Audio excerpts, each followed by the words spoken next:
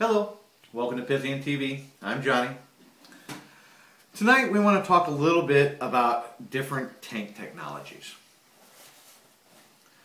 One of the most common out there that many of you have and many of you use is called a Wick tank. Take a look there, get a little close up on that. You can see the long strings that run through it. They soak up the liquid hangs in the middle, electricity goes through and air passes and you have vapor. They're fine. They work well. I use them for all our testers. We sell them on our starter kits. And for starting out, they're great. They're just, I find they're inconsistent. You set them down for the night. You set them down for any length of period. And the one side tends to dry out. When you go to hit that, a lot of times you'll get a dry cotton hit. For lack of a better phrase, I call it wicky. There's just no other word for it. So a step up from that is the coil tank. This is the Kanger T3S. Kanger is our tank of choice. We also deal with the Pro tank, which is the reason we deal with these is because they're so much more consistent, so much more often.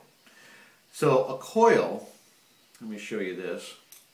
Now it mounts from the bottom as well, but it sits at the bottom. Screws right into there. Now take a close look at this. You see there's a little bit of that wick right there, a little bit of wick right there flowing through. Saturates with liquid, but it's much, much more condensed than the wick is. What does that mean? It means it tends to stay saturated longer and better and gives you a more consistent hit each time. And that's really what's important, is that when you're going to vape, that it has to be consistent each time you do it. Otherwise, you may end up not sticking with it. So, again, our tank of choice is the Coil tank. Our manufacturer of choice is Kanger. And when you start out, the CE4 is a great place to start. But if you want to step up and have a much more consistency, we'll always recommend going to a Coil tank. So, thank you very much. Come back and see us.